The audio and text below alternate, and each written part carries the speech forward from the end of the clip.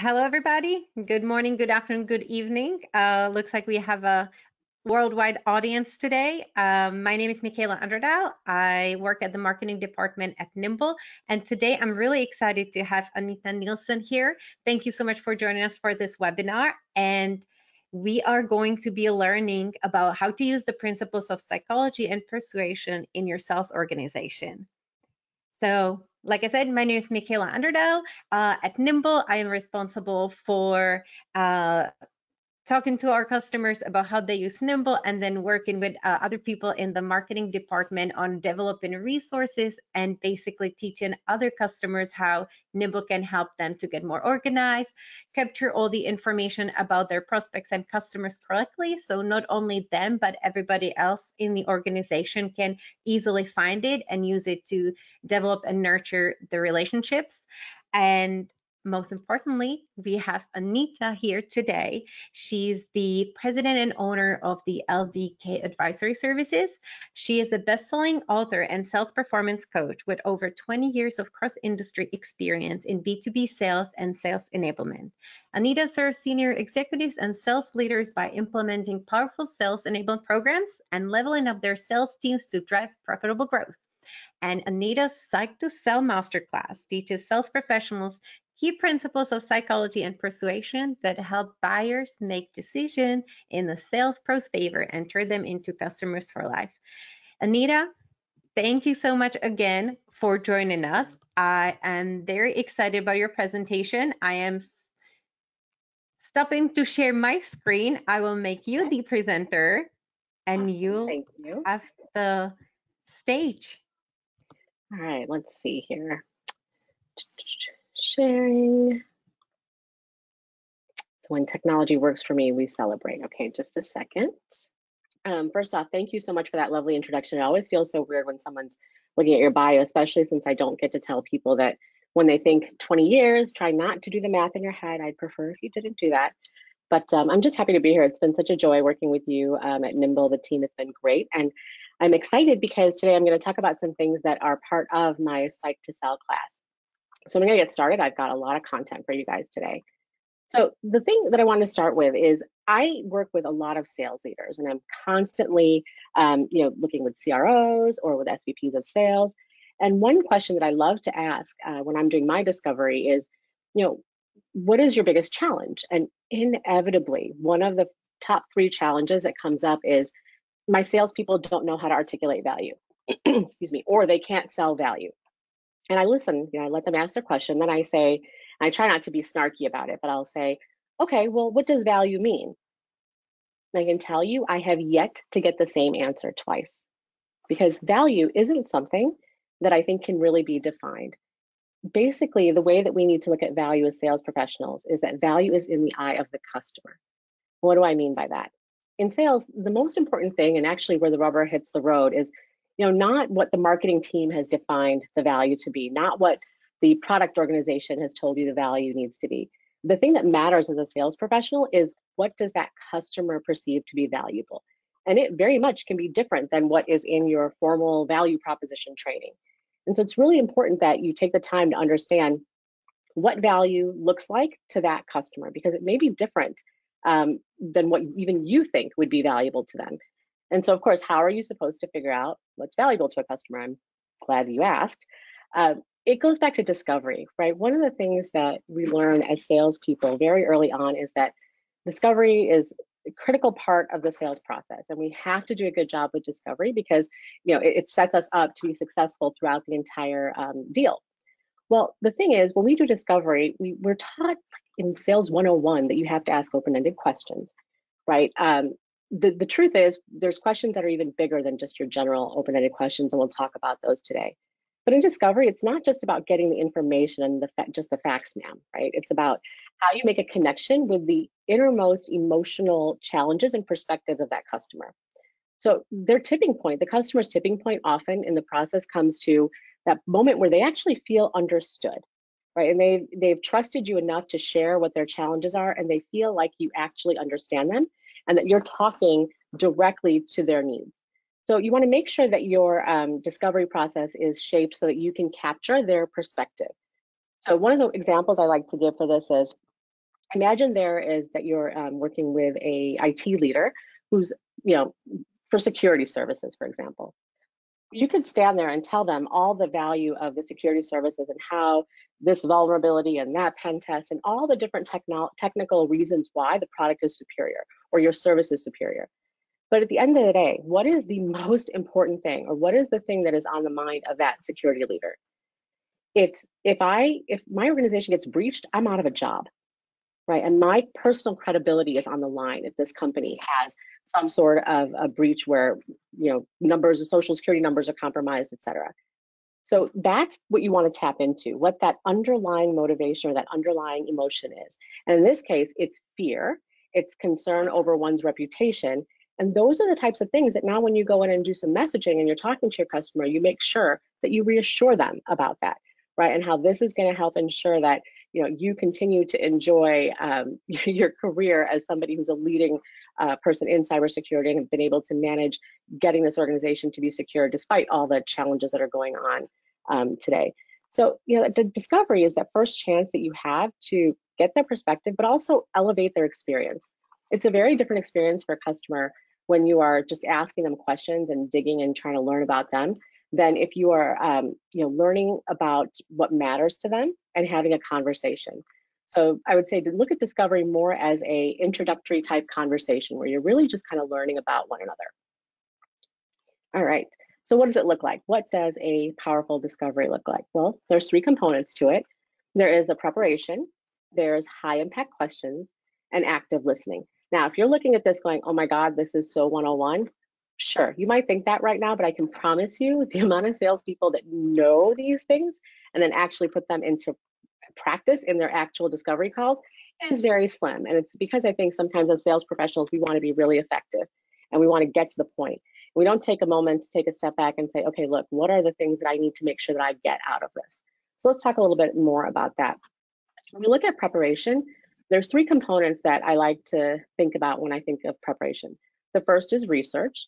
The second is a call plan. And the third is your mindset as a sales professional.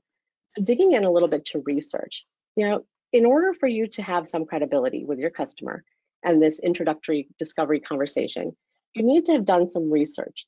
You need to understand at a minimum, I'm talking table stakes, right? Like what their vision is, what their mission is, what their company is doing, what's in the news. That stuff you really need to know, and you have to be able to have an intelligent conversation based on what you learned. As well, that information that you get will inform the questions that you'll ask. Here's the thing though, you have to do more than just the usual suspects like the Google or discover.org or LinkedIn, the company website. As a sales professional, you want to get into every nook and cranny that you can out on the internet to figure out what makes this company tick, what makes this individual tick. And you're going to want to look at sites like Glassdoor. You're going to want to look at Twitter and buyer forums and Reddit. Anything that you can get your hands on that's going to give you some insight either into that company or the challenges that people of that role in that company are facing. And it's really important. That research is going to inform your questions. So you'll get to have intelligent questions that are going to let that customer know that you're credible and that you're not just someone coming in here, coming up with questions that are things that you could have gotten answered on the website. So a couple of things that play there, but research is really important. And I'll be honest, I would say probably the percentage of people that do thorough research as sales professionals, I'm being generous, I think, when I say 30%, right? It's just not something that we've historically placed a lot of value on. In today's world, the customers are researching the heck out of our companies and us. In order to be kind of in the same boat, we need to make sure that we understand them and that we've done all the research on them. All right, so then next thing is a call plan. And this is just an example that I took from my book. But basically what I mean by call plan is, you want to get the basics done in a call. You have to figure out the budget, the timeline, the decision maker. As sales professionals, we know we have to get to that.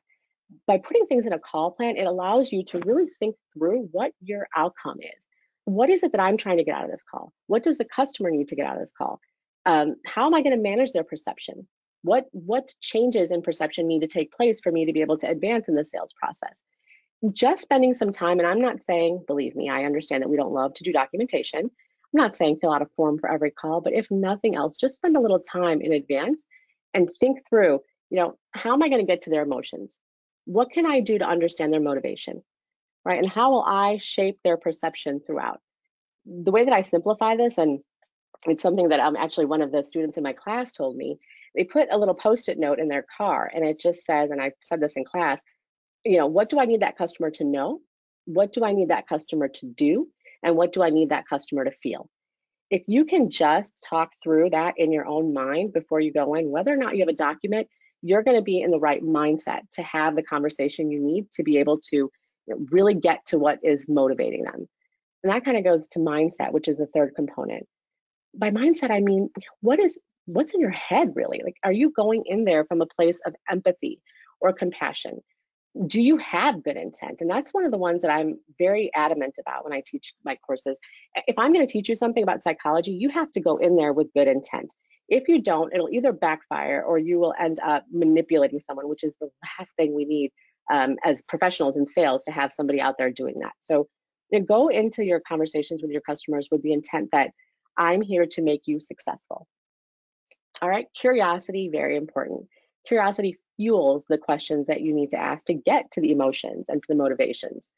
Authenticity, this word gets thrown around all the time, but I couldn't not put it here because it matters.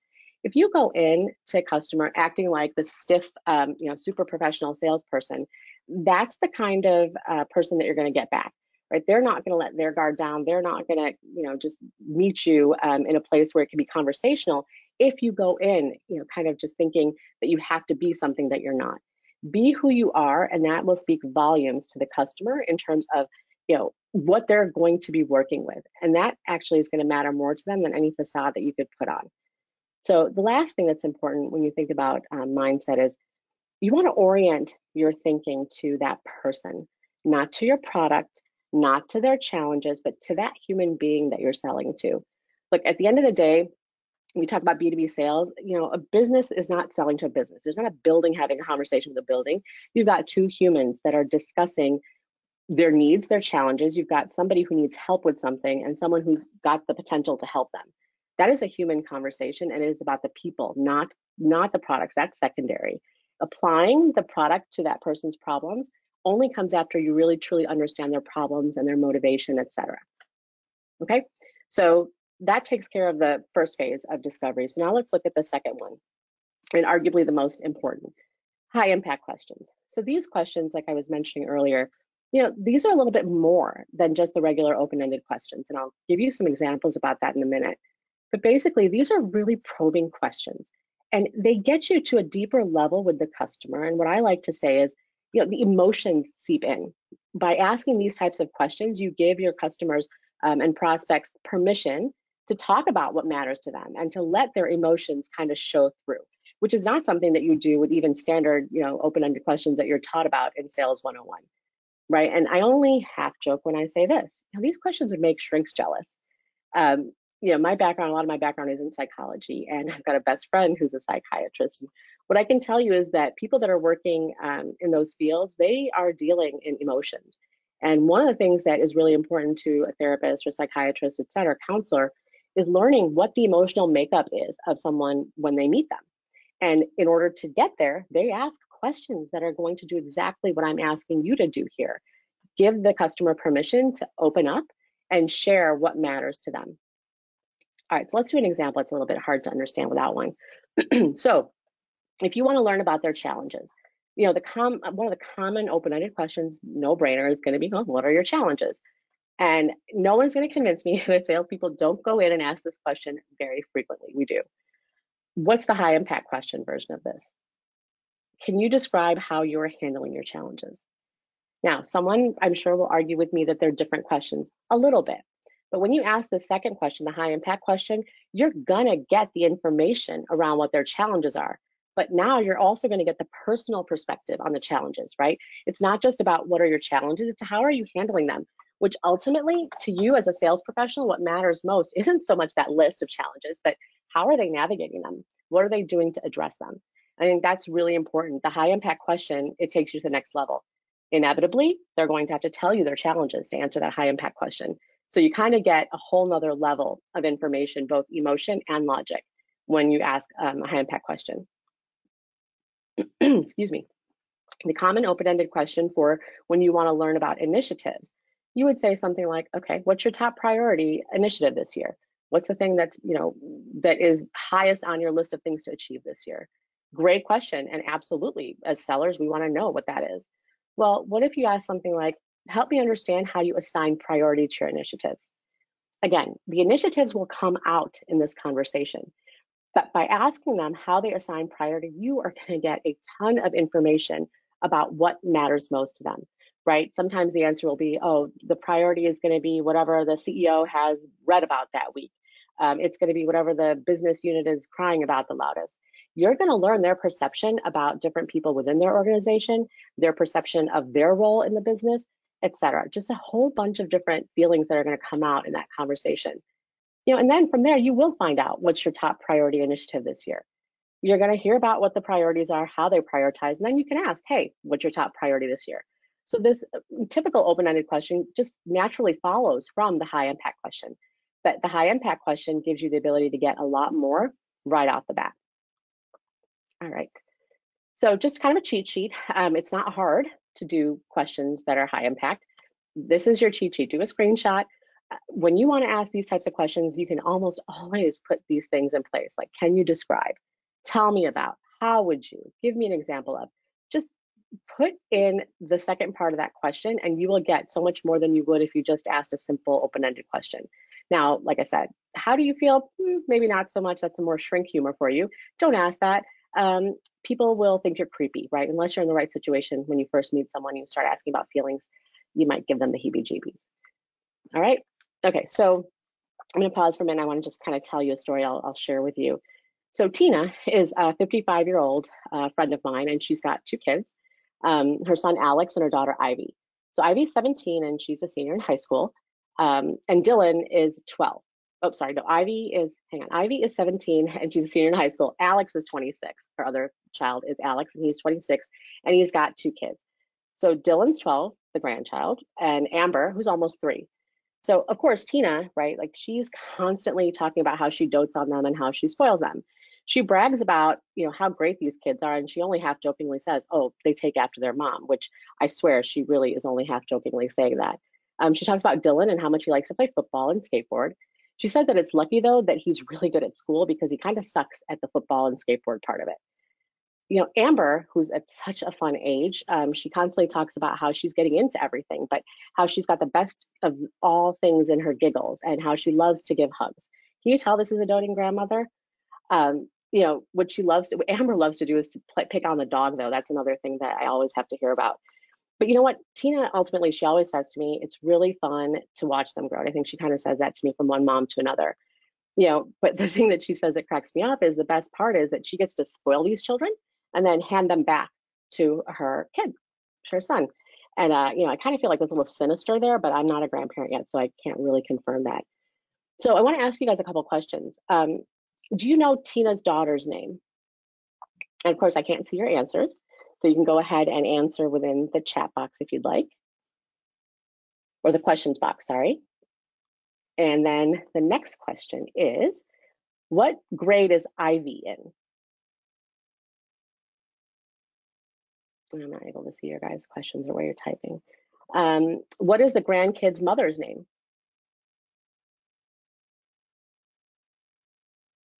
What's Dylan good at? What's the age difference between Dylan and Amber? And how about the age difference between Alex and Ivy? So I think you by now probably get where I'm going with this. Those are some basic questions about the story that I told you, but how many of you actually feel like you knew the answer to them? I would venture to say, and I wish I could figure out exactly, but I don't think many of you, because one of the biggest challenges we face as human beings first, and then as sales people in particular, we listen with the intent to reply or to keep moving on. We don't listen with the intent to understand. And anybody who tells me that they are the best listener, I just don't believe you, because it's something I think that all of us struggle with, especially in sales, because we are trying to be effective and we do want to get to the next step. We've planned what the outcome of the call needs to be. So sometimes we're not listening to what that customer is saying. We're thinking about what's the next thing we're going to say, that's going to make them want to listen to us further. It's going to make them want to trust us and buy from us. The thing challenge, because you felt like someone was listening to what you said, like truly listening. It just doesn't happen that often. The trick though is, we talk about in sales, we say, oh, people love to talk about themselves. And that's true. But I can tell you what they love more, and just basic as human beings, is to feel heard.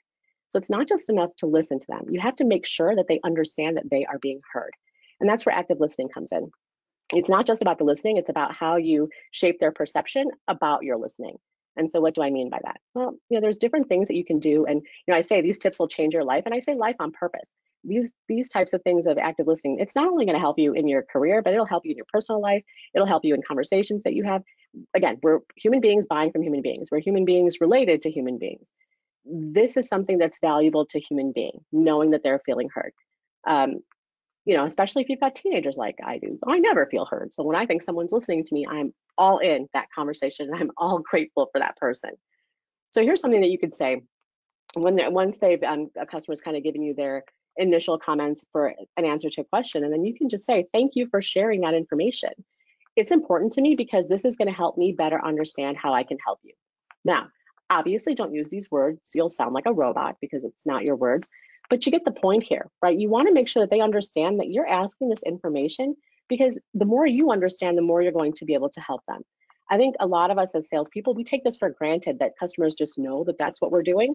You know what? It doesn't hurt to remind them, because a lot of times I think they get lost in the shuffle in their mind because of how other salespeople maybe have treated them in the past. All right, the next one is, yes, sometimes we are going to be thinking about the next thing, and that's okay. Just know when you're doing it and then recover, right? Just look at the situation and say something like, can you explain that to me a bit more? Or I don't understand, or walk me through that. These really simple things, it kind of gives you a chance to catch up on whatever it was that you missed. And from a customer standpoint, they're going to like the fact that you're able to say, I don't understand. I mean, some of the perception of salespeople is that we come in as know-it-alls, right? And that we're there to sell them something. Well, when you come in and say something like, I don't understand, or can you explain that to me? You immediately disrupt their viewpoint because they think that you're coming in there to sell them. You're coming in there to understand them. Once they see that, it makes it a lot easier for them to share more with you. Okay. Mirror. And so, some of you guys probably might think what I mean by mirror. It's a little bit different. Chris Voss wrote an amazing book, and it's called Never Split the Difference. But basically, one of the things that he says in there that I found is super powerful for salespeople is, if a customer is answering a question that you've asked them, if you want to dig in deeper, or if you feel like that question isn't giving you enough, take the last 2 or 3 words that they've said and repeat it back to them as a question. So for example, if you say something like, our top priority this year is to fund our nonprofit, you could say something like, nonprofit? Now, obviously you cannot say this the whole time. You will come off as a really big weirdo. But asking it in a question now makes them have to go back and repeat themselves in a way that will be different than what they just said to help you understand it. So it's just another technique to make them see that you are listening and that you want to learn more. Really, really important in the relationship that you're building with your customer. And then at the end, you kind of want to say something like, look, let me recap what I heard today. Then just reiterate the top concepts. Look at your notes, and please take notes, right? I know it's a little bit hard on the days of Zoom, but when you're in a meeting with a customer, take some notes. It makes them feel good that you are listening to them, and who doesn't want to know that their words are being written down, right? And then you say, here's something that here's what I think I heard. And you let them correct you, or you let them agree with you. In either case, it shows how much you are engaged. And again, that's meaningful to your customer. All right, and this last one is, did I get that right? What did I miss? And is that all? So once you're done asking the questions about, kind of recapping and paraphrasing what they've said, now you give them one last chance and you say, look, did I get it right? What did I miss? And is that all? So at this point, when you're saying something like this, they recognize that you are not leaving any stone unturned in terms of getting where their head is at and figuring out what matters to them. And then you're ultimately going to use that power of knowing these things to help you come up with the best product or solution to sell to them. All right, so let's see here. Once discovery and listening skills are sharp, you can move on to personalizing value. And this is really important, and I say this very deliberately, personalizing value. We've already established that value is in the eye of the buyer. So in order for your value proposition to resonate, it has to be personalized to that person and their perception. So you deliver on what that buyer believes is valuable. Once you know what it is, you figure out how to get in there and make it happen, right? And the thing about this is, who you are and what you stand for, that is what will help you identify your opportunity. And no one else will be able to do it, right? So differentiation lives here. So what do I mean? So if you're doing a discovery with someone, for example, and you learn, actually, I'll tell you a story about this. So I was working with a sales rep at one point, and we were selling IT services, and he was working with a client who, just wanted to be really strategic as an IT leader. And as they were doing their discovery, the client said, I really am trying to get into Northwestern and get an MBA, but it's been such a challenge, and the application process is so cumbersome. And the sales rep was like, yeah, I can't even imagine, congratulations, that's a huge step. And then, the lunch that they were at when they were talking about this finished, and the sales rep gets in his car and he's like thinking to himself, God, what can I do? How can I help him? Clearly his career is really important to him. That's what's valuable to him right now, more than what his company is expecting him to do. He is all about his ambition and what he needs to get done and the challenges with trying to get that MBA. And so the sales rep is driving, and all of a sudden he realizes, I actually had a college roommate who ended up going into admissions somewhere. Let me see if I can get in touch with them and ask them if they can give me some tips and tricks about, how to do well on your MBA application so that I can go share with my client. Like, how thoughtful is that? I mean, that is something that is totally a function of the experience of that salesperson. Well, I like to say, luck favors those that are thoughtful. And in this situation, the sales rep contacted Ed, was the name of the guy who was his friend in college. And, magic, he actually does sit on the admission committee at Northwestern. Can't make this up. This is not, this is absolutely true. And this is how the world works, right? You go out there and you try to do everything you can to support your customer, and things will start to fall into place. Will it be this magical? Maybe not. What I can tell you is that he introduced the customer to this admissions officer, and they had a great conversation. And the customer was really grateful. He's like, look, thank you so much. Now, we've been trying to sell to this customer for quite some time, and nothing ever really came of it. However, within 3 months of that conversation and that connection that happened with the admissions officer, magically there was a multi-million-dollar opportunity that got signed, right? And the statement of work was in hand. Did it happen? Would anybody admit that that's why that person signed the deal, because of this admissions officer meeting? Hell no, no one's going to say that. But I think we all know what drove that final decision, right? And the thing that ultimately ended up making that buyer realize that they don't want to buy from anybody else. All right. So, we're moving to personalizing value. We want to deliver on what, these are repeating here.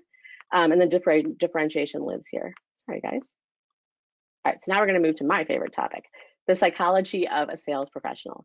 Here's the thing. Part of what we need to do as sales professionals is we need to recognize our own strengths and weaknesses. And that will help us make the best choices and the best decisions throughout our sales process. So here's the one that we always hear, and I will argue with you, I'll die on this hill. We do have a tendency to look at the world through rose-colored glasses. But the thing is, as sales professionals, we have to be motivated. We have to be optimistic. This is a hard job, right? Like, what would we do? Pessimists don't make it very long in sales because there's rejection, there's struggle, there's internal politics, there's customer politics.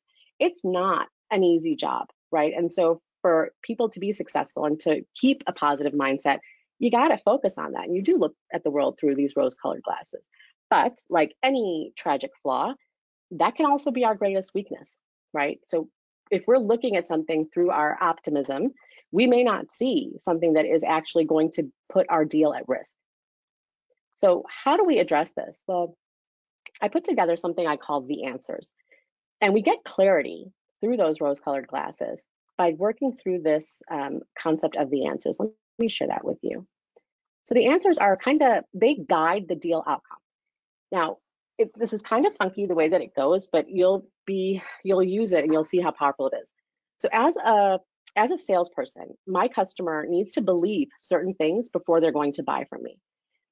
If you think about what are some of the things that that customer has to believe in order to buy from me, and you position it almost as a question, and recognize that, they have to be able to give me an answer to these questions. in order for them to want to buy from me? Clear as mud? Probably. Let me share a little bit more about that. So they're thinking through things consciously or unconsciously, but they have to have the answers to those questions in their mind, right? They need to be able to answer those questions with conviction and confidence before they buy.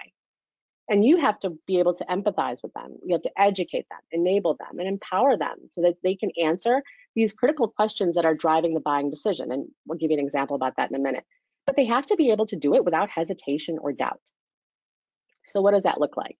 Well, oh, by the way, if you have a deal that's stuck, try this theory, try using the answers, and it'll help you figure out why it's stuck.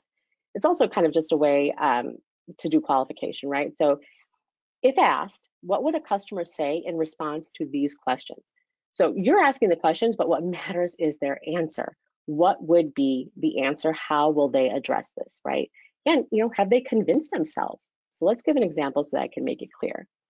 So one of the answers that they have to be able to address is, why do I need this product? They have to have a firm answer as to why that product matters and why they need to purchase it. Here's an example of it, right? I have to do this because the competition is differentiating and I'm not able to. So if I don't buy this, I'm not going to get the competitive advantage, right? That's a question that very easily they can answer if they truly believe in what it is that they're buying. That's one. The second one is, why my leaders, right? You could say my leaders are looking to me to figure out how we have to be more efficient and how we can deal with fraud prevention. And that's the reason I need to buy this product. Pretty important, right? That's something it talks about what their leader needs. And so that's a little bit important. Leaders looking at me, that talks about their career and what the perception of them is. Really important. I need to buy this because the planning process is crap and it's killing our profit margins and we're not reacting as quickly as we should. Again, clear, crystal clear, powerful reason why they have to buy this product. As a salesperson, you need to be able to envision in your mind, if I am thinking of this question, why do I need to buy this product? What would my customer say? How would they answer that question? And that's what this is all about, right? So they better have a good answer for the following questions. Why do I have to buy? Why? What is making me make the choice to buy right now? Why do I have to buy right now? What makes it important for me to make this purchasing decision at this moment in time? Why do I have to invest the money for this purchase? Like, why? Why must I buy from this company? What is it about this company that makes me need to buy from them? And the most important answer that they have to be able to give when you ask the question is, why must I buy from, and I put your name here, so you as a sales professional, why must I buy from Anita? Right? If they can't answer that question, not why must I buy from my sales professional or this account manager, the person, your name, who you are, what you stand for, makes an impact on your customer. They have to be able to be clear that they need to buy from you. And once that happens, now you have a deal that's qualified. And regardless of rose-colored glasses, it's probably going to get to the finish line. Whereas if the customers cannot give a convicted answer for these types of questions, they're not going very far. And the reason that I've done it like this, and you're probably thinking, well, this is just basically qualification. Yeah, it is. But how many of us are taking the time to sit there and go through the basic qualification questions? I'd venture a guess that not most of us, right? So this is just a different way to kind of play a mind game with yourself and force you to have to think about, where is my customer's head at? So you have to literally put yourself in their brain and figure out, what would they say? What would be their answer to this type of a question? And so their answers are what are going to determine whether or not they buy. If your deal is stuck, figure out where there's a mushy answer, because that is what is making it stick. Is it because they can't figure out why they need to buy it now? Is it because they don't have a good answer to why they must make the investment? Whatever that gap is, that is what you as a sales professional need to now go fill and address. And then that is how you will unstick your deal. All right. All right, so let's do some quick key takeaways. I know I've zipped through a lot for you guys today. Do your research. We can't be lazy about this, you guys. It makes us look like we don't know what we're doing. It makes us look unprepared, and it makes the customer think, how hard is it to go out there and just know the basics about us? Ask me questions that matter, that are relevant, but not the things that you can find out there easily. Ask high impact questions. Emotions drive behavior. We have to ask the types of questions that are going to make it okay for our customers and prospects to let their emotions seep into the conversation. Listen to every single word. This will be probably the hardest thing that you're going to do because we are all so trained to just listen to a little bit and move on. Listen to their every word, not even so much because of what they're saying, but because they need to feel like they are heard. That is something that is invaluable to a customer in their life and absolutely in the sales process. Create personalized value. What matters to them, make that happen. That may or may not have to do with your product or solution. It's table stakes to be able to show the benefit and features of that product and what it's going to mean to them and their business. That isn't going to differentiate you. What'll differentiate you is how much you were able to recognize their motivations, the things that matter to them on an emotional level, and how you addressed those, right? Think about the leader in cybersecurity. You can't create personalized values if you don't do questions that get the emotions in there. You absolutely have to get to those emotions, and those regular old open-ended questions aren't going to get you there. So hopefully you took a little screenshot of the spinny wheel, and those are the things that you can take any question and change it into a high impact question. And last but not least, you know what? Check yourself. When deals are stuck, go through the answers. If you feel like the customer, maybe you're missing out on sharing something with the customer and they're just not quite where they need to be, walk through the answers, check yourself. Again, it's a mind game you're playing with yourself. It is forcing you to have to think, how would they answer the question? Instead of, oh, check, yeah, they need to buy now. It's a compelling situation. Oh, absolutely, they need to buy from us because we this, this, and this. No, it's about what would they say? How would they say it? They certainly aren't going to say it the way that I just did as a salesperson or somebody working for a company does. Okay. All right, so that is all I had just in terms of the information I wanted to share with you. But I think the most important thing that I can tell you is sales, like any other type of human interaction, is based on psychology. It's based on feelings and on logic. At the end of the day, emotions are what drive the buying decision. Logic is table stakes at this point. The way that I see it, you have to be able to go in there and tell them why this product is, why it's going to do what it needs to do, why it addresses their challenge. What's going to matter is that emotion. Like, do they trust that you are going to be the person that's going to have their back? Do they know that you are the person that's going to be there when something goes wrong? Do they know that you're the person that's going to make sure that their career doesn't tank? Those are the types of things that are going to make them pull the trigger and differentiate you. And by the way, once you do that, for example, the person that wanted to go get an MBA, not only are they going to buy from you in that moment, but when they move on to another organization, which by the way, this person did, one of the first calls they're going to make is to that salesperson who helped them when they were at their previous role. Now, assuming that delivery does everything they're supposed to do, but that is a whole nother webinar. So remember that you are dealing with humans. As long as humans are doing the buying, it is very important for you to rely on the things that make you uniquely human.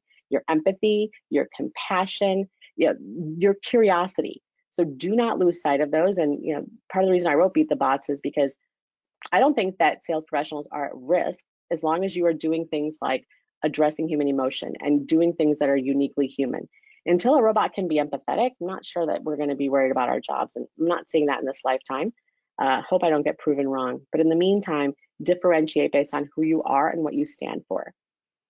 And then just for today, just for listening, thank you so much. It's always so weird when you're doing a webinar, like I can't see your faces, but thank you for listening. I hope you were able to get something out of this chat. And I'm guessing with how much I sped through it, you probably will have some questions and we'll go to those next. But what I'd love to do is, discovery questions, it'll take you some time to get used to it and the hang of it. So yeah, I want to be able to share with you an ebook, and that's going to give you a head start to take some of the things we've talked about today and actually go out there and use them, right? Because that's where the rubber hits the road. You can listen to 100 webinars, but if you don't take what you've learned and go apply it and see how it works, you will not get the return on the investment of your time.